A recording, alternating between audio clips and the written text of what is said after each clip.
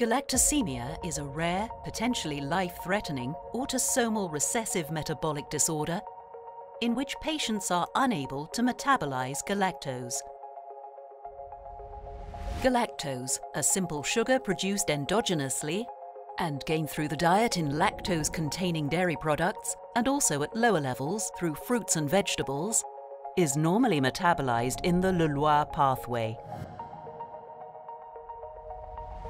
The enzyme galactokinase, also known as GALK, metabolizes galactose to galactose 1-phosphate GAL1P. The enzyme GALT subsequently metabolizes GAL1P to glucose 1-phosphate.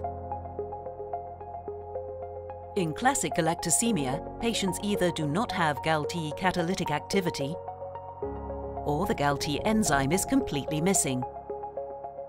Both outcomes lead to the accumulation of GAL1P and galactose.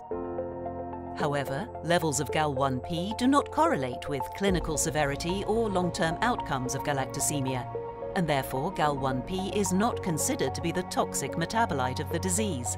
Instead, GAL1P levels are useful for monitoring dietary compliance.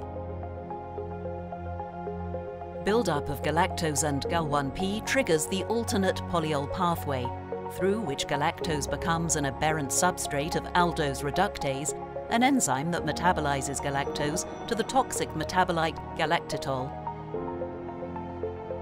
Galactitol cannot be reduced further by sorbitol dehydrogenase, the next enzyme in the polyol pathway, leading to accumulation of toxic galactitol and subsequent disease complications throughout the body and organs, including the CNS. The majority of galactitol cannot cross the cell membrane, resulting in its accumulation in cells. The excess galactitol leads to an osmotic imbalance within cells that results in cell damage and cerebellar atrophy. Further toxicity is attributed to the redox dysregulation caused by galactitol, affecting neuronal function and compromising signaling capabilities. Symptoms of galactosemia manifest shortly after birth, following the consumption of breast milk or dairy formula. While dietary restrictions in newborns may prevent fatalities, these restrictions do not address the long-term complications of galactosemia due to the endogenous production of galactose within the cell.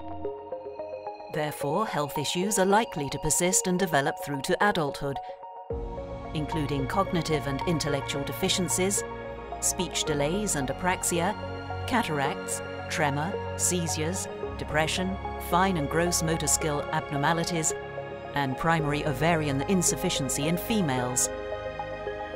As a result, adults with galactosemia may find it difficult to live independent lives. Research on the pathogenesis of galactosemia has solidified understanding of galactitol as the primary toxic metabolite in the disease. Galactosemia remains a disease with a high unmet medical need.